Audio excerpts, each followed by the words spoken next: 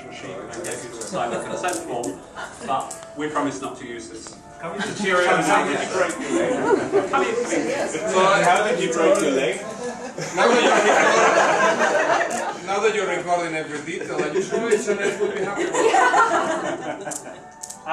So I'm going to keep this really simple. We wanted to spend a few minutes just telling you a little bit about this space, and I'm going to ask either David or Martin or Beat or all three to do a little bit about that. It would be great to take a few photographs of you. It would be really nice to be able to very quickly get on to sharing some of this drink. And the other element that we've got to orchestrate in this complex environment is getting Marcia, who's very kindly agreed to perform this task, to formally cut the ribbon and open our design studio. So, first of all, who wants to tell us a bit about the lab? Is that David, is it Martin, is it Beat, or is it all three?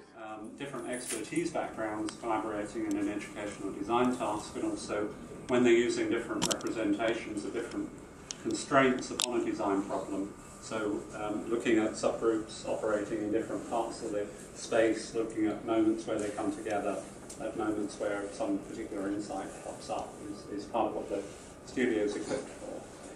Anyway, I'd like at this stage to invite Professor Marcia Linn of the University of California at Berkeley, who no doubt is an expert with scissors, to pick up the hair that you'll find on the book there.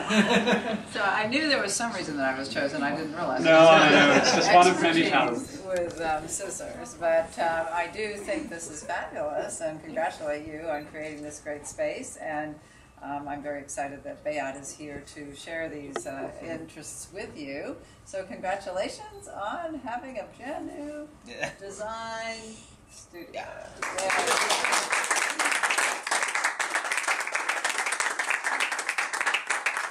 Thank you very much. And now I would get out of the way because I'm between you and the drink. But the reason I've stayed up here is I can't actually.